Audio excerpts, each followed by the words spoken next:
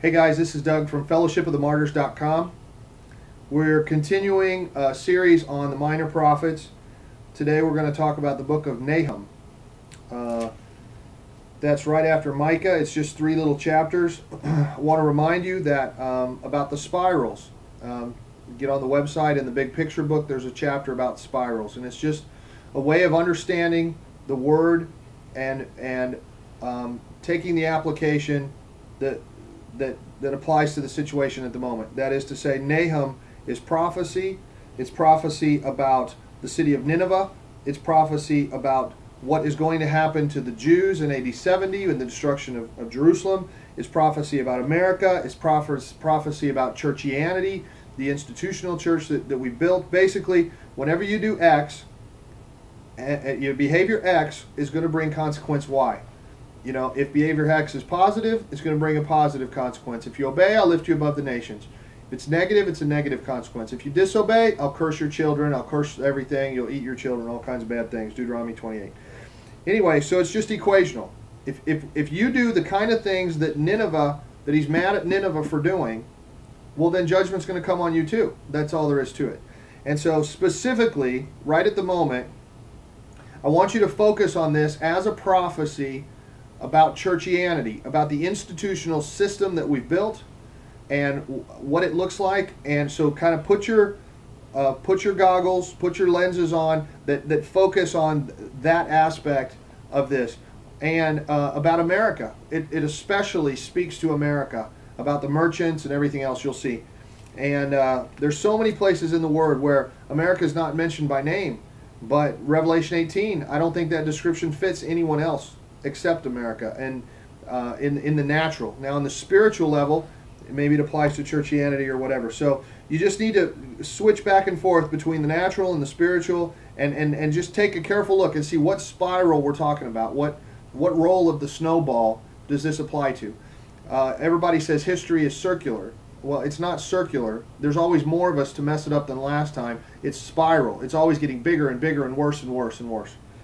Anyway, we're going to read the whole book of Nahum, and I'll make some comments here and there. I'm reading from the NIV, whether you like it or not.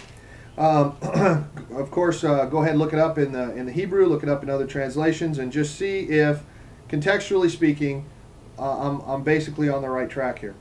But you take it up with the Lord. Thanks, Lord. Thanks for this time. Please rule and reign. Please help us to hear you really, really well. Please bind up anything of us or anything in the enemy that would get in the way, Lord. Please let my words be truth.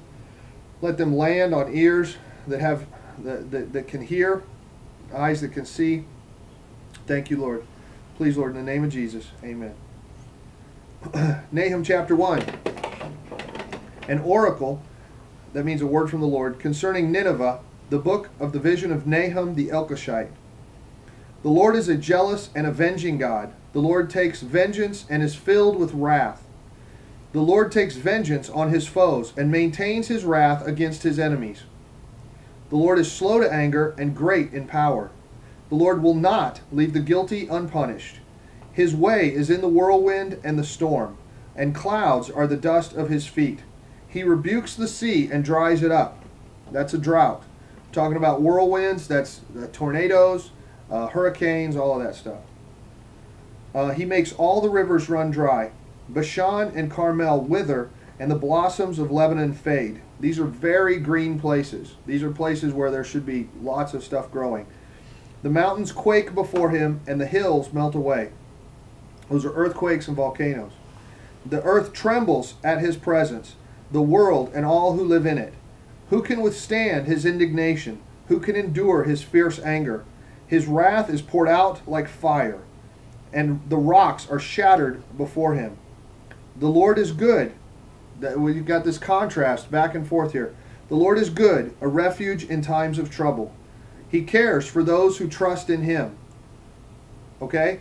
So, if you trust in him, all of a sudden he gets all sweet and everything, and he's a refuge and a comfort and everything. If you don't trust in him, if you look to man, if you look to the systems of man, you're in big trouble. He cares for those who trust in him, but with an overwhelming flood, he will make an end of Nineveh. He will pursue his foes into darkness. Whatever they plot against the Lord, he will bring to an end. Trouble will not come a second time. They will be entangled among thorns and drunk from their wine. They will be consumed like dry stubble. From you, O Nineveh, has one come forth who plots evil against the Lord and counsels wickedness. This is false prophets of all kinds that come out of the world of churchianity, of the institutional systems of man, prophesying against the Lord, speaking lies against the Lord. This is what the Lord says. Although they have allies and are numerous, they will be cut off and pass away. Although I have afflicted you, O Judah, I will afflict you no more. Okay, even the remnant, he's afflicted. His own people, he's afflicted. But he's saying, I'm not going to afflict you anymore because they're treating you bad. Now I will break their yoke from your neck and tear your shackles away. So he's saying, come out of her, my people. He's speaking freedom, liberty to those that have been shackled. The Lord has given a command concerning you, Nineveh. You will have no descendants to bear your name. Utterly made to go away. I will destroy the carved images and cast idols that are in the temple of your gods. I will prepare your grave, for you are vile. Look, there on the mountains, the feet of one who brings good news, who proclaims peace. Celebrate your festivals, O Judah, and fulfill your vows. No more will the wicked invade you. They will be completely destroyed. So he's saying to his children, to Judah, do what you said you would do. Offer your sacrifice, which is you, biblically speaking, New Testament. We are the sacrifice. Now he says, the feet of one who brings good news comes from the mountains. In Micah, we were talking about how his sheep dwell solitarily in the mountains, in the woods, afflicted by his rod. You know, his remnant is up in the mountains alone, his sheep. And they're the ones that proclaim peace when they gather. And they fulfill their vows, like the remnant in Revelation 14, the remnant. Okay, no more will the wicked invade you. They will be completely destroyed. Chapter 2. An attacker advances against you, Nineveh. Guard the fortress. Watch the road. Brace yourselves. Marshal your strength. He's like, I dare you. Give it your best shot. I'm coming for you, sucker. The Lord will restore the splendor of Jacob like the splendor of Israel, though destroyers have laid them waste and have ruined their vines. So this remnant, now these are his people. He's talking about Jacob here in the sense of his remnant, his people that are obeying. And Nineveh as the enemy that's going to be destroyed as he restores Israel. The shields of his soldiers are red. Now, the warriors are clad in scarlet. The metal on the chariots flashes on the day they are made ready.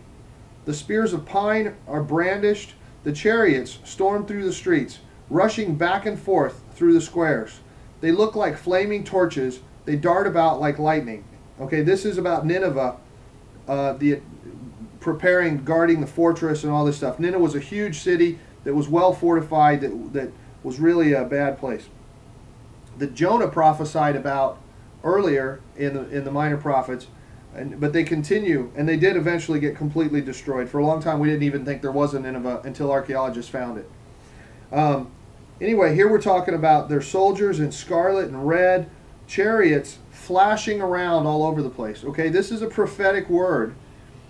And here in verse 4, it says, the chariots stormed through the streets, rushing back and forth through the squares. Okay, I believe he's seeing cars, not just chariots. I believe the Lord, they look like flaming torches. They dart about like lightning. Okay, they're going super fast, and they're lit up. I believe those are headlights. You know, I think it's on some spiral. He's talking about cars darting back and forth in the city. In America, if you look at America as Nineveh. Okay, he summons his picked troops, yet they stumble on their way.